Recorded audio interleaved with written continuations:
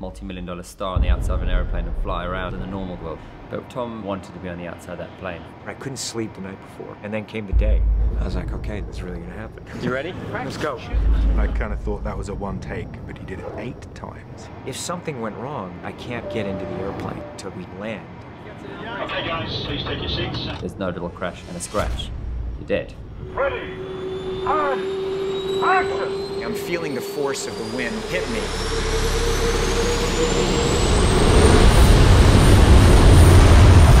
I'm actually scared.